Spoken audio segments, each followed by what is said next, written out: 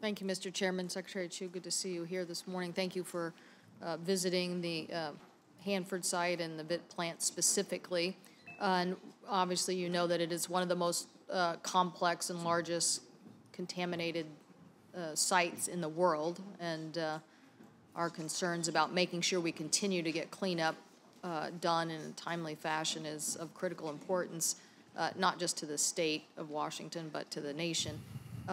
Are you confident with this level of funding that we will have that plant open and operational in 2019? Well, Senator, again, within the budget constraints, we're essentially working hard to keep the environmental management budget essentially flat. It went down a fraction of a percent, but 0.7%, but essentially flat, and we are trying very hard to make some tough decisions. There is a protection of the Columbia River, the waste plant, the tanks, and WTP. So we first feel that we're going to meet all our legal obligations for FY13 with this budget. But as you know, and I spoke to you about this, that there was an ideal funding profile for the completion of the WTP plant, the vitrification plant, would call for more aggressive spending this year, next year, and the following years, so that you, just like in a commercial building, when you build a building, you don't mess around. If you got it engineered, you build it very quickly. That funding profile is not in the cards anymore because of our budgets, and so because of that, we know that there is a risk that could slip schedule. But on the flip side, we are also have to prioritize, and we have to make sure that the waste tank farms are cared for as well. And so it's a tough decision, and as you well know, we take these responsibilities very seriously. So 2019, that's your... Well, we can't say right now, but because there's we are working through some of the issues. We have a program for testing, for example, the so-called pulse jet mixing, things of that nature that perhaps 2 or 3 years ago we felt that we've determined with the Defense Nuclear Board, others, that it would be prudent to go through a more comprehensive testing. So we acknowledge that, and so these are some of the issues on this very, very complex project. This is, in my mind, the most complex nuclear project the world has undertaken, let alone the United States. I couldn't agree more, and that's why, you know, when some of the questions have been raised about the VIT plant, do you think we have the right oversight on the, you know, issues that have been brought up by whistleblowers? Because obviously once the plant goes operational, you can't fix any, you know, it's too hot to fix structural issues. So I think we've worked very hard, both the Deputy Secretary and I have worked very hard to make sure that we have essentially our A-team in place in the direct oversight of the contractors, of Bechtel. Dale Knudsen is a truly outstanding project manager. Has had a long track record.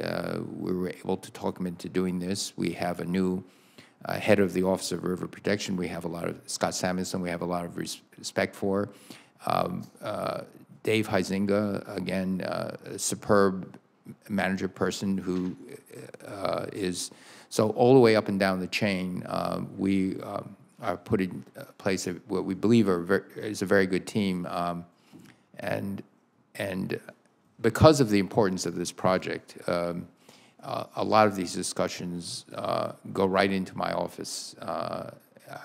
I've spoken to the CEO of the head contractor, Bechtel, Riley Bechtel, probably now 4 times in my office on making sure that he too has an A-team as the contractor. And from my discussions with the people on the ground, they say that Bechtel has also been doing their job and trying to get the right people there. Thank you to that level of detail, because I think that is what it takes. I've often said you should make the energy secretary for life or until Hanford is cleaned up, just so that we don't continue to change horses in the stream. So, but can I get your viewpoints on whether we can dispose of military waste first? What we don't want is Hanford to become a de facto site for 90% of the storage. And, you know, the commission was in here, Blue Ribbon Commission, a few weeks ago.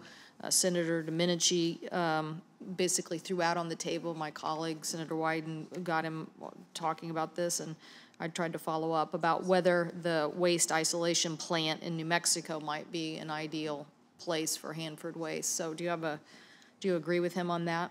Well, first, we're going to keep separate the civilian and the nuclear waste issues. I think they're you know, that it'd be prudent to treat it differently. And we are considering, I'm not sure where in the status but the WIP, first it's for low-level radioactive waste. And so one would need to do some studies to make sure that that would be safe for the high-level waste, and so we would need to do something along those lines.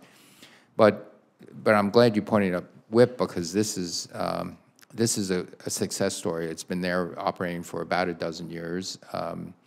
There have been no incidents. The local people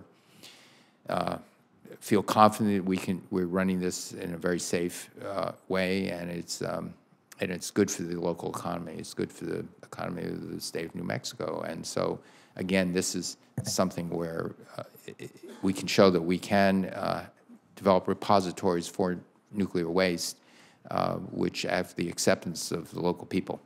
Well, if I could get a more follow-up with you on the details of that, Sure. I'd appreciate it. And also on the 1,000 acres we're trying to get shifted over from DOE, you know, as the cleanup goes on, shifting over acreage to the local community there for energy parks in general. I think it's a proposal that's moving its way through, but if we could follow up on both of those, thank you.